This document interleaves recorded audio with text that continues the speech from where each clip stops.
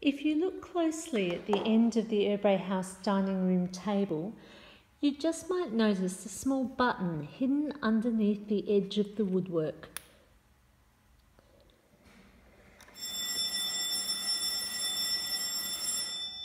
This button, when pressed, would operate the electric servants' bell system so that Peter and Matilda Waite could sit at either end of their long dining room table and call for the servants without having to get up and interrupt their conversation with their friends.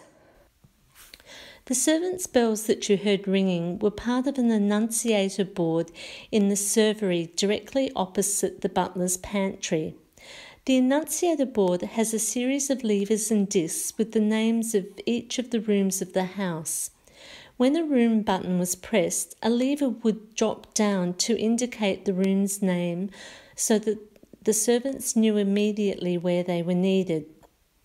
The servants' bell system had not worked for many years when, in 2010, two retired volunteers, Dean Kemp and Bernard Arnold, took on the task of making the bells operational again.